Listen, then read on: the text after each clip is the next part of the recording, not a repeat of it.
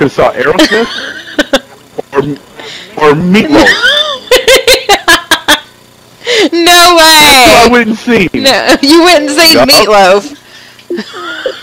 And I would do anything for love, but I won't do that. No.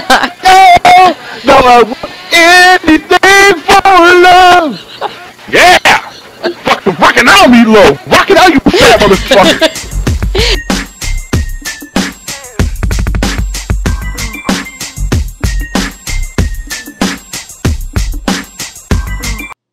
Hey guys, what's going on? It's your girl Godly, and today I have a special guest for you guys. Go ahead, guest, and introduce yourself. What's up, everybody? It's your boy, You Fun to Get It. What's going on? Not much. What's going on with you? Same shit, different day. So, anyways, guys, today we're going to be talking about video game violence and just nothing really specific, just in general. You know, the first time I think I ever heard about like video game violence really was the whole Columbine thing. Mm-hmm. When they were talking about Doom and all those really old games that some of the people listening may not remember.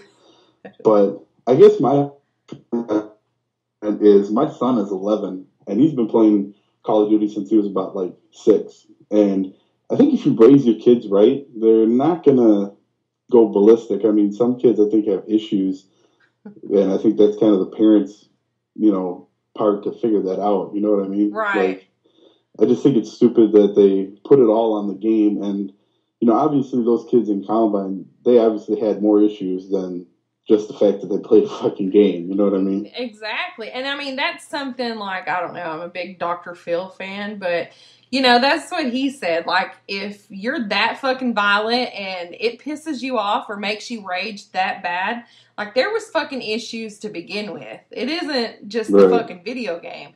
There's something fucked up in your head that makes you do that. It's not just a video game. I agree. My son, like I said, my son's been playing. He's 11 now, and he's never even been in a fight in school. Yeah. I mean, literally, he's been upset about things, and he comes home and talks to me about it. And I think that I just think that there's certain people that, will go off no matter what. There's going to be something that leads to it. And I don't think that video games are what leads to it. You know what I mean? Or music. They say music is it.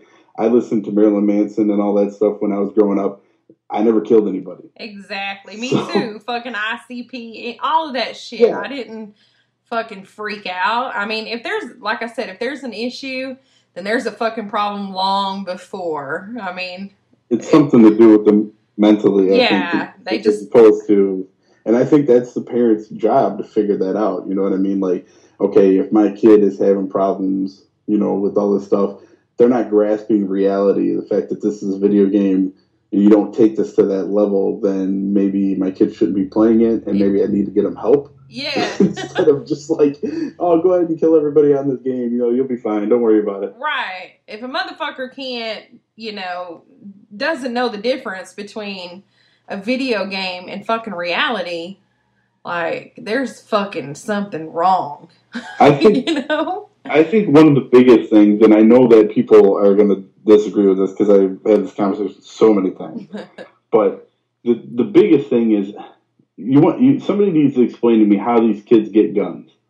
Because,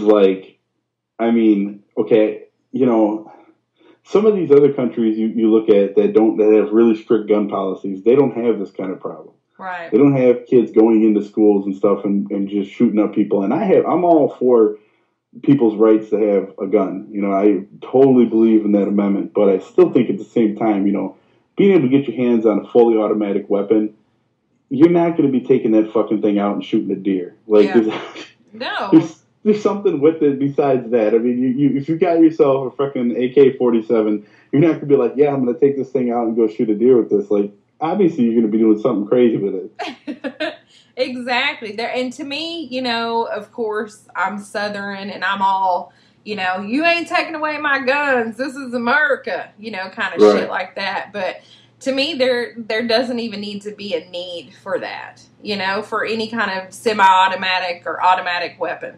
What the fuck are you going to do with it? Like, what do you need it for? I I think the funniest commercial that put it really into perspective for me was there was this commercial where this guy goes in like he's doing a school shooting or whatever, and they're talking about the Second Amendment or whatever, and he comes in and he shoots off one bullet, and then you see him using a muzzle loader like they did back then. He's like putting the powder in and pushing the bullet down, and you see everybody like leaves the room, And I mean, I think that's kind of, we have to also put into perspective, like, when the amendment was made. The amendment was made when, if you were going to go shoot a whole room full of people, it's going to take you 45 minutes.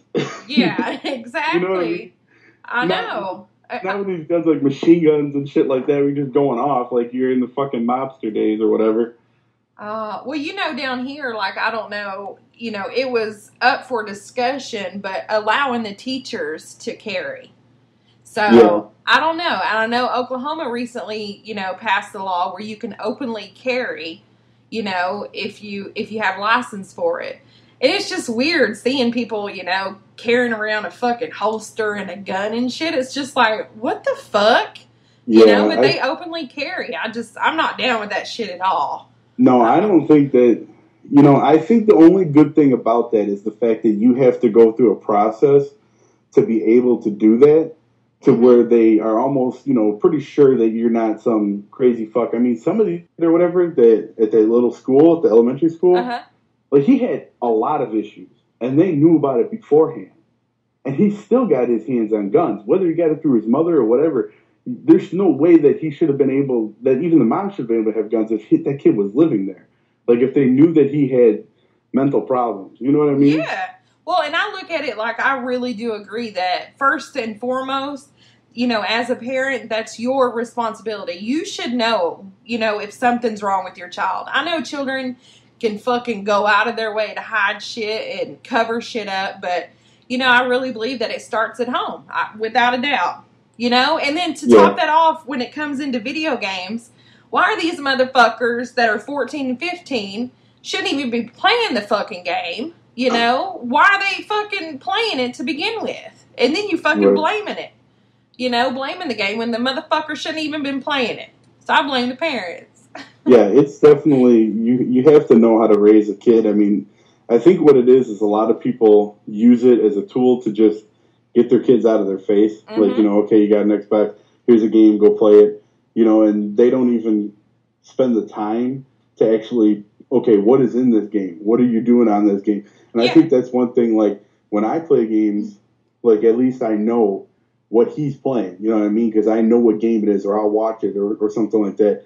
If it's something like Grand Theft Auto or something like that, I mean, that gets a little bit crazy, and that's just a guy running around shooting a bunch of people. I mean, yeah, there's supposed to be some kind of, theme to it, but I mean, that's basically it. You just run around killing people, you know what I mean? Yeah, exactly. I don't know. Like I said, I think it starts at home, and they need to be more involved. They don't need to give them a fucking Xbox as a babysitter and just send them on their way. I just really think it starts at home, and quit blaming, other people and other things for, the things that maybe you could have prevented it. And I'm not saying that, any of these things could have been prevented. But I'm saying if you had a closer eye maybe on your children, or at least know what the fuck, some parents don't even know what the fuck is going on with their children. Right. At all.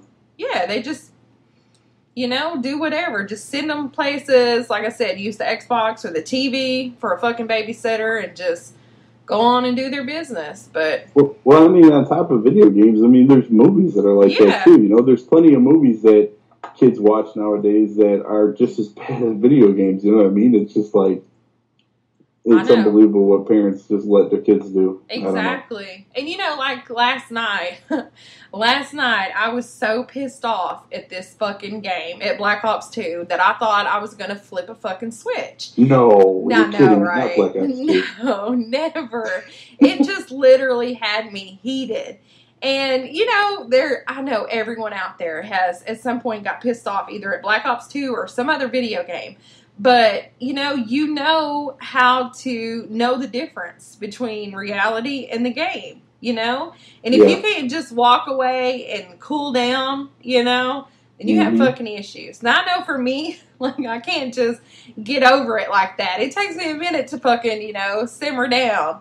But I don't fucking want to just go blow up my neighborhood or some shit. You know? Yeah. It's just, some people have absolutely no... For me, it's the moment I turn it off, I kind of let it go. I'm like, I just turn it off and I'm like, whatever. If I rage quit, which, you know, if I like playing, then I'm like, I'm gone. And I just leave. Yeah. Like, as soon as I get done with that, I just turn something else on. I forget all about it. But there's been a couple times where something's happened and you're just like, you know that, you're like, son of a bitch, I know that I should have got that or whatever. And it just pisses you off because, I don't know. I mean, I really think that, you know, Vandahar and them should go to jail for child violence. That's just what they're doing. Because they're going to make me end up beating my kid. And I mean, it's just wrong, you know. Oh, I was so fucking mad last night. And I like got up and I was like, I will never play this motherfucker again. As long as I live, I will never play Black Ops 2 again. I was so pissed. And I just, you know, like when somebody sends me a message or someone talks shit to me, like I fucking have to have the last word with it. You know, I cannot, and then I'll block that motherfucker, but I cannot, you know, go down without a fight. So I kind of get how people just can keep going and keep going and keep going. But, you know, like you just have to fucking like stop. Like what the fuck? So we're playing Black Ops 2 after this, right? Yeah, definitely. Okay, good. Oh, man. All right, guys. I hope that you enjoyed another Dual Comm about video game violence. Anyways, that's what I got for you guys. Till next time, peace out.